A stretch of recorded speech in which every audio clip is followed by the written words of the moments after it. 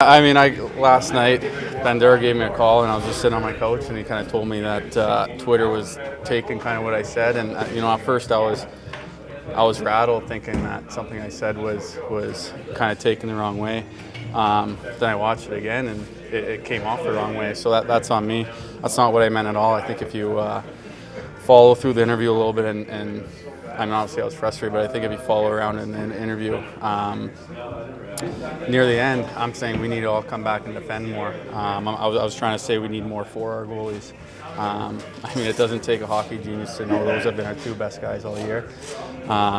So I think that's on me. I was lost in translation. I wasn't trying to be harder on them at all. I was trying to be harder on the guys skating around the ice to come back and defend more. I mean, if you guys look at the way I handle myself in the media, I'm probably the most boring guy ever that you guys have come across in your how many years here. So that's on me, and that's not what I meant at all. But we're already joking about it today, so we're all good. Do your goalies understand? Do they understand where you're coming from here? Oh yeah, for sure. Like I said, it was lost in translation, and that's on me. That's not what I meant at all. So I sent them a text last night just to kind of warn them it might be coming out today, but that's not what was meant at all. And I mean, I think you look at Linus, and in my opinion, he's already one of the best in the world, and the sky's still the limit for him. So I'm excited to see what he does on a daily basis, and I think we've set a record for amount of backdoor saves this year already, and anything Huts, I see him all day standing next to him, so I'll say it to his face if I need to. Sam, while not directed at them, your frustrations though are genuine just in general about defensively the team as a whole. Oh yeah, for sure. Frustrated last night for good reason, but that had nothing to do with goaltending. That had more to do with us on the ice. So it's a new day. We came in refreshed today, had a good practice, enjoyed ourselves, and we're getting ready for a big matinee game tomorrow. How do you fix what was wrong last night? How do you get that fixed?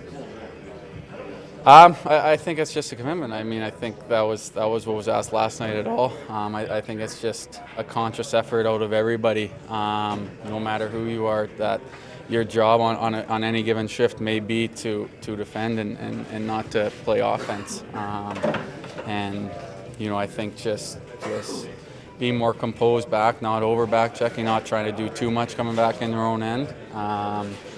So just kind of simplifying and sorting it out quicker. That's probably been our biggest issue. And you guys know more than anyone, that's not a goalie's job, that's our job. Sam, you guys were so tight, so rigid defensively for months. Why did it swing so suddenly the other way, I guess?